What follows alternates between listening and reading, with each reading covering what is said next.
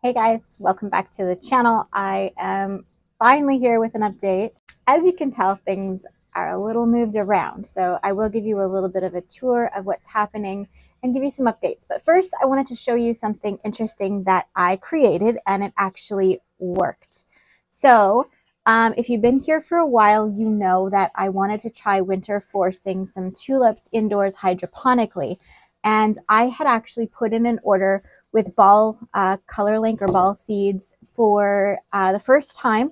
I tried to order the hydroponic trays. I had already ordered bulbs. I had them chilling, stuff like that from a different company, but I needed the hydroponic trays. And so I put in an order with ball, expecting them to come this fall, but they were canceled on me. And I wasn't aware that they had canceled my order until it got to the point where it was too late for me to use or to replace them or get them in. So I had to figure out what to do. And I started to play around with some ideas on how I could make something inexpensive in case it doesn't work for me, and something I could use that was like just easy that I had access to, and I could maneuver in my fridge and I could maneuver on my grow shelves that wouldn't take up too much space. So I came up with this. Basically, it's a refrigerator organizer, and I took Gorilla Glue. Just let me grab it in a sec. So Gorilla Glue is actually, you can use this in aquariums. It's waterproof. I just use a super glue Gorilla brand. And I took some pins, like push pins, and I glued them into a refrigerator tray. Now, what I like about this is it has a spot here where I can easily tip it to drain it without having to like tip it way over. And also, if I had bigger pins, I would be able to have it so that the bottom of the bulb would be in line with this, so I couldn't overfill the trays.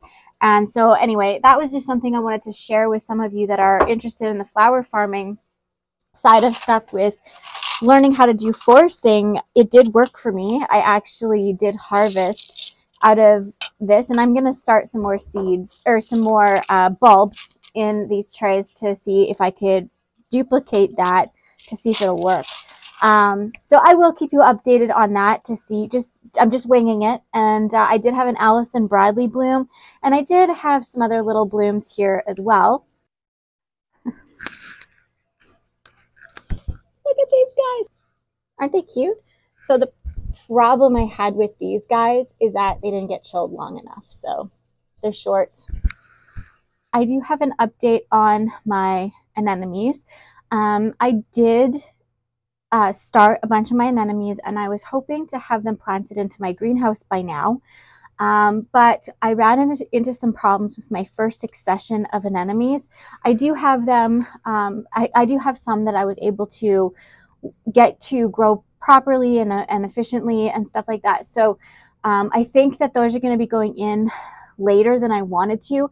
I like to plant anemones in the ground when they're rooted and no greens are up, so that they can kind of establish themselves and go a little bit dormant before they start to push new growth. I found that was very successful for me last year. But this year we just ran into some problems and I am delayed, but that's okay. I am doing some work in the greenhouse, and I will hopefully next week have an update on that for you of what I'm doing to be more cost efficient in that way with heating. Because I will, you know, because these anemones are going to have growth on the top, I need to turn my heat on, which is a few weeks too early, and we still have 20 below, you know, potentially in the forecast. So we'll see. Oh, I gotta show you some of the other exciting and fun things that is going on here.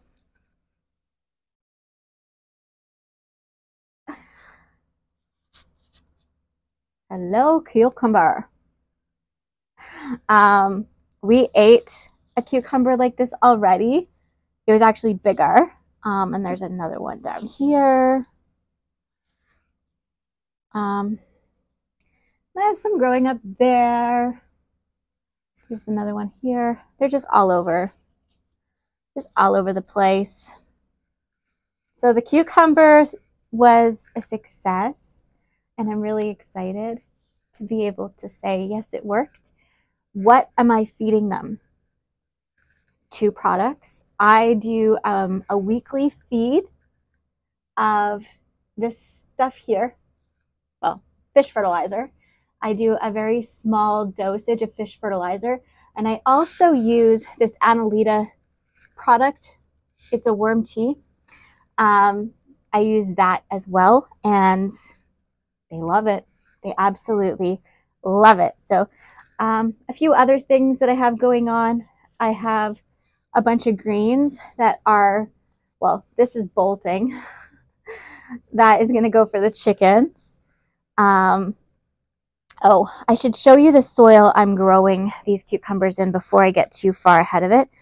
I've amended these cucumbers in these things. I've amended them with this type of soil, and I sell this on my website, but you can also find it at other suppliers in Canada here, and in the US. Apparently they are branching out, but I will show you here what this looks like.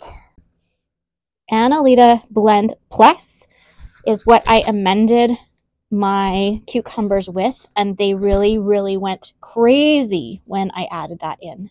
We'll take a look at the anemones. These guys, I had sorted out how many, like each tray, and I went through and I threw away a bunch of corms. And any that were rooting and okay, I have them under here. I hate this purple light, but it's what I have until some white ones come in or daylight balance ones come in. But these guys are going to be going into the greenhouse very soon. They are what I have left out of my catastrophe for my first succession. And then I have multiple successions. Oh, yeah. The Tower Gardens. La-di-da. Okay. They're so good. Got some baby lettuce started. Look at that. This stuff grows like crazy. It is Swiss chard. But I have a second succession down there of anemone, and then those are anemone, I think. Yeah, those are my third succession of anemone. Fourth succession of anemone. And then down there I have my sixth succession of anemone and ranunculus. And they're stacked up. There's like a whole bunch of them stacked up on top of each other in the dark, rooting. These are my baby eucalyptus. They got bumped up and they're doing so good. These are my stock babies. And I had some shoddy germination, but some are late to the party. I needed to uncover them because it was getting a little bit moldy in there from too much humidity. So I needed to uncover them. These are sweet peas. Now, I started them the same time, the same way, and these guys are excellent germination. I did everything the same. This is the blue reflections, and then this one is the perennial mix, and these ones just they're duds. The whole packet is duds, so I'm not sure what's going on there. These guys are germinating. I don't know what they are. Oh, these are peppers and eucalyptus and something else. I don't know. I can't turn it around yet. And then these guys here are, no, these are eucalyptus. Prime Blend Silver Dollar. Yes, those are eucalyptus. So those are still germinating. I don't know what that's, I can't remember what oh, snapdragons. We'll see what this says. Oh, lettuce. Lettuce for my green stock. Hi, Albie. What are you doing? Hello, Albs. Okie doke. Cucumber. Oh, this is a zucchini and one lone ranunculus that I wanted to see if it would grow in here. And that's that. Up here I have some anemone growing and a ranunculus. So those are kind of leggy. I'm going to have to pot them soon. I do have my, these guys are really, I need to go through and let them dry out. I have a fan going on these directly. These are Lysianthus. And I'm having some problems with this specific tray. This one is the one from, no, this isn't the tray. I think it's this tray. These are the Voyage Lavender and Celeb 2 Apricot. They are not as good germination compared to the rest. And then these ones here are doing phenomenal. The Roseanne series always seem to just rock and roll for me for some reason compared to the others. Even though they're started relatively at the same time. Like these ones were started after these ones, and look at the difference, right? It's just insane. These ones actually came from, I ordered these seeds and I think they originally came from Ball.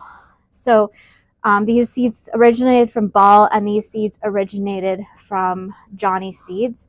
And just Johnny Seeds, I love their stuff so much. Now look at the difference. They're just beautiful little seedlings. I have lots of algae, but I'll deal with it.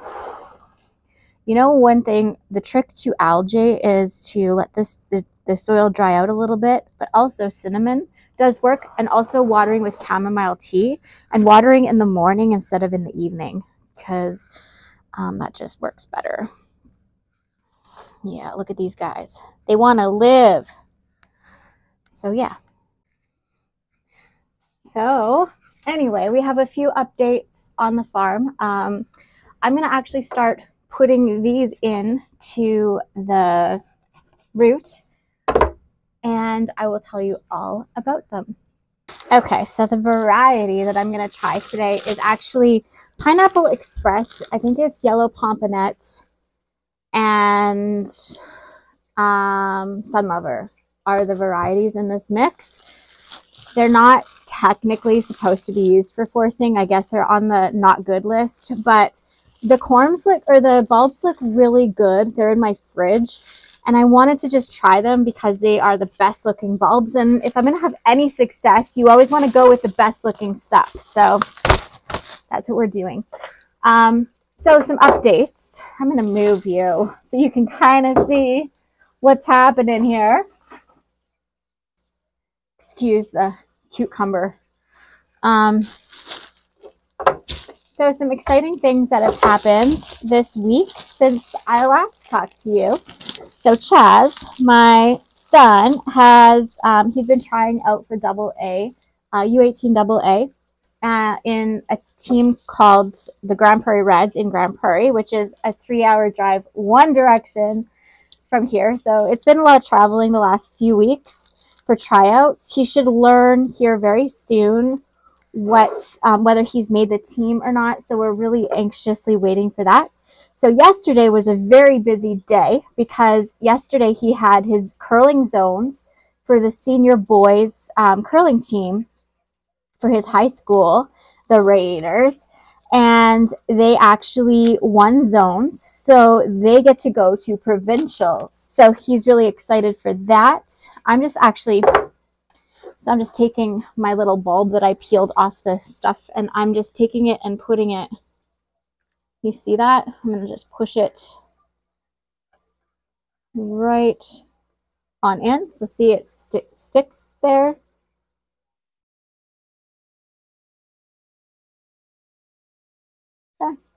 So I interrupt myself.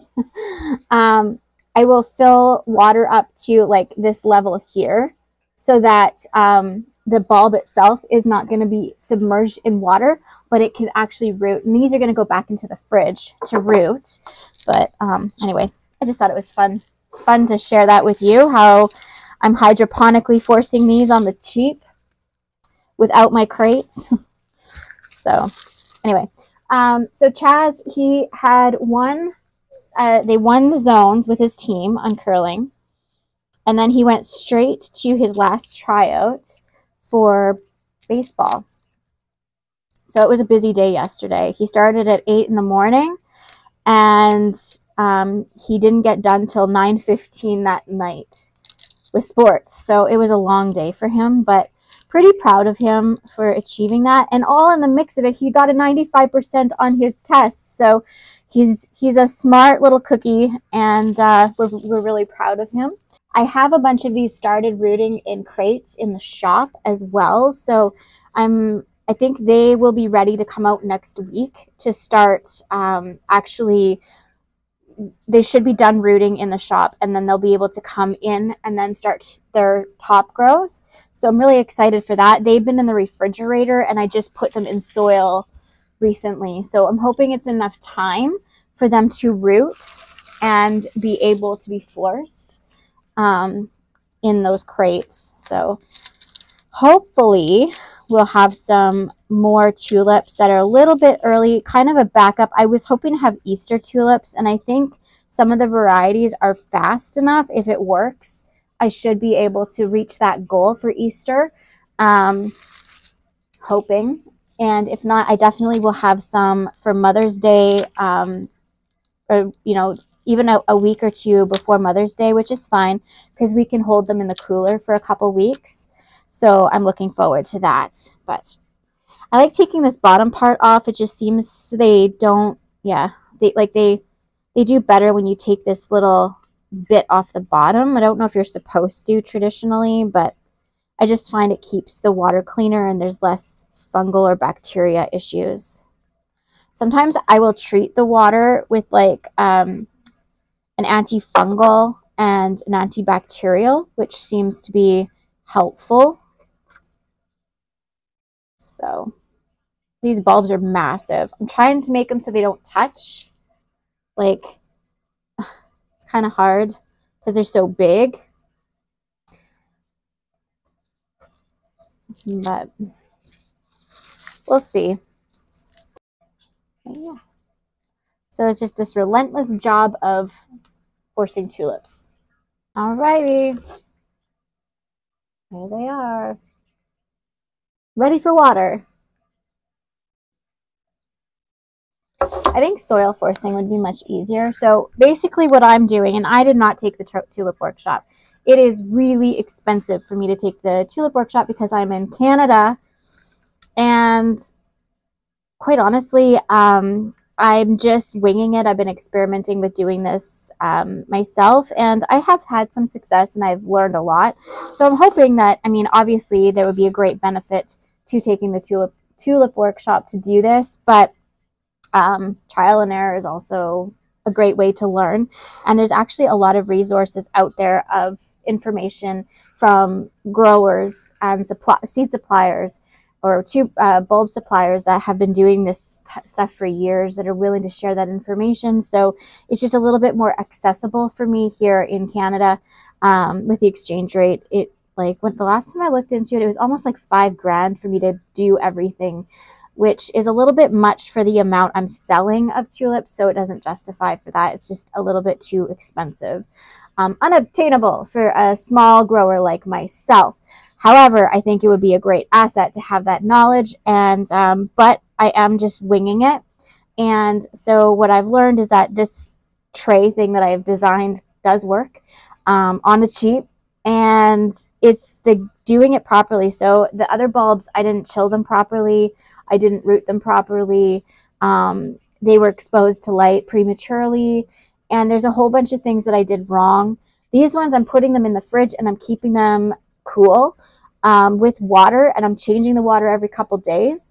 And then I will bring them out after a couple weeks as soon as I see some good root growth, and then I will bring them in for a little bit to not direct light them, but I will bring them in for a little bit and let them start putting on some top growth before I put them under light and start forcing them. So it is a bit of a process. However, the Allison Bradley, I did this with this tray. The Allison Bradley, I wish I would have took footage of that for you guys, but those tulips, they took approximately 34 days total from the time I rooted them to the time I harvested it. It was 34 days. Which was probably slow for the Allison Bradley because it probably should have forced faster, but it was in the development stage of the rooting that I kind of messed that up. But anyways, it was just interesting. They're not much more profitable for me to do these right now with my market. The other reason why I'm not doing the tulip workshop is because, let me get this set up here. There you go. So the reason I'm not going to do the tulip workshop is because I can't sell these tulips for the rate that I would require them to be for me to actually do this. Like, I would not be able to recoup my cost just on the tulips themselves, let alone adding in, trying to make any profit on these. I would be doing these for cost, essentially, to be able to sell them, because our market up here won't pay these prices, the prices that I would be required to sell these. And even though that they're a specialty item out of season, the prices that the florists can get them are just really good. So compared to what I can grow them for, I mean, some of my florists are actually buying tulips tulip blooms for the price that I'm paying for bulbs, right? So it's really hard for me to convince them to buy winter tulips when they can get them so cheap. But the upside is I can grow stuff like this, or hopefully, or like Allison Bradley's, which they do not have available to them to purchase. So, got to look at it in them perspectives. But anyway, I forgot to show you. They need water. I forgot to water them because I don't see up there. I'm too short. Pansies, violas. Okay. Let's give them a drink.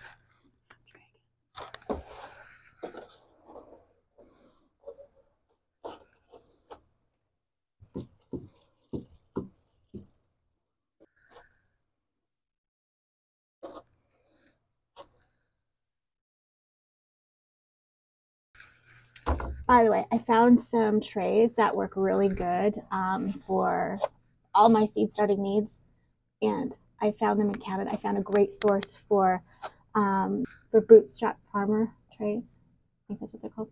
Anyway, I'll share that soon. I gotta pick it up from the post office. So let's get these ranunculus started for rooting.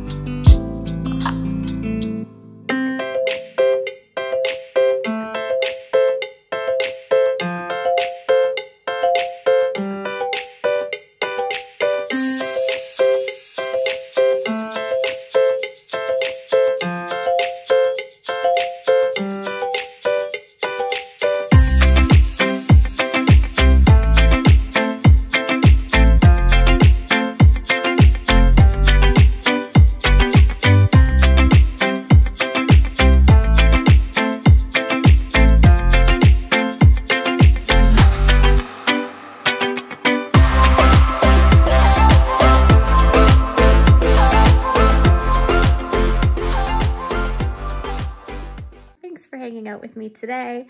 I hope you had a wonderful Valentine's Day, and I hope your spring seed starting is going well. Bye for now.